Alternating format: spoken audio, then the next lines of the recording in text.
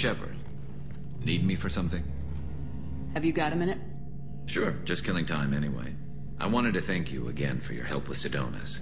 Whatever happens with the Collectors or the Reapers or whoever else comes after us, I know you'll get the job done. You actually think we'll find something worse than Collectors or Reapers? I like to expect the worst.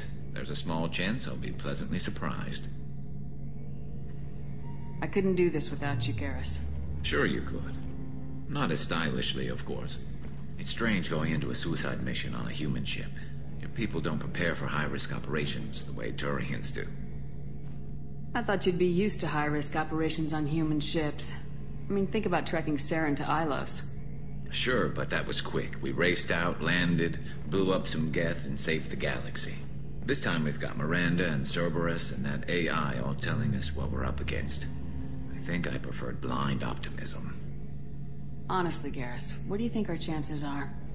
Honestly, the Collectors killed you once, and all they did is piss you off. I can't imagine they'll stop you this time. But an unmapped area, advanced technology, and the Collectors. We're going to lose people. No way around that. Not a happy analysis, I know. Don't worry. I won't spread it around. And I'm with you regardless. Do you ever regret leaving CSEC or the Turian military? Not for a minute.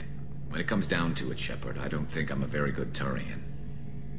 When a good Turian hears a bad order, he follows it. He might complain, but he knows his place. I just don't see the point in staying quiet and polite. Not when the galaxy is at stake. How do Turian crews get ready for high-risk missions? With violence, usually. Turian ships have more operational discipline than your alliance, but fewer personal restrictions. Our commanders run us tight, and they know we need to blow off steam.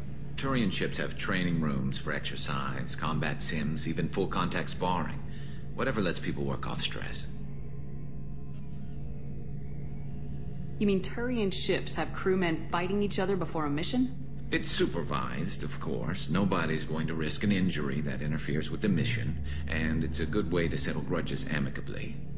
I remember right before one mission, we were about to hit a Batarian pirate squad. Very risky. This recon scout and I had been at each other's throats. Nerves, mostly. She suggested we settle it in the ring. I assume you took her down gently? Actually, she and I were the top-ranked hand-to-hand specialists on the ship. I had reach, but she had flexibility. It was brutal. After 9 rounds, the judge called it a draw. There were a lot of unhappy bettors in the training room. We ended up holding a tiebreaker in her quarters. I had reach, but she had flexibility. More than one way to work off stress, I guess.